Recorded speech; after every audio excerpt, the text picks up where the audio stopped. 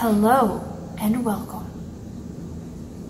Recently we had a visitor come in and explain to him that we have transferred most of our archaeology stuff to Eastern New Mexico University because they are using it as a research collection. And he started mentioning how museums get rid of a lot of Native American stuff. His one example was a baby carrier with a baby skeleton in it. And I was trying to explain to him that it was probably returned.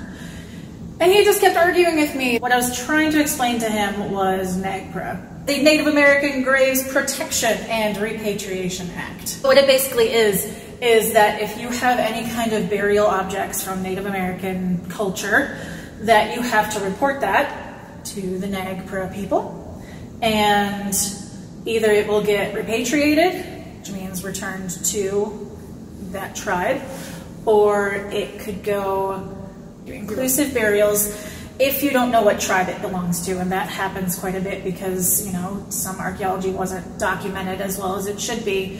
And the other option is that the museum can hang on to it but not display it. So you shouldn't ever see burial items in the United States. If museums have any kind of burial object, they have to report it to NAGPRA. And so that baby carrier was reported and probably repatriated to whatever tribe it belonged to. So yes, it's like museums are getting rid of things, but they're not. It's really what should be done. It's all legal standpoint. It's a respect issue.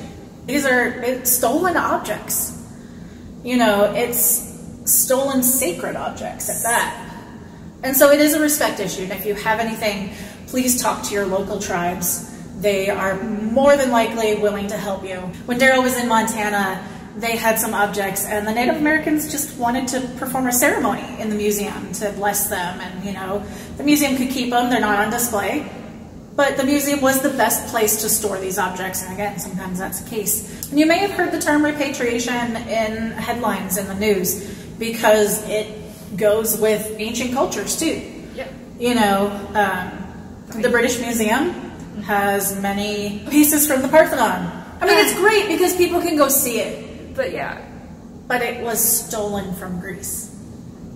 So, and it's a huge thing. And many museums have different things that need to be repatriated. And it's a big concern in the museum community. It's a huge discussion that's going on right now. Why should we give back the art or the items?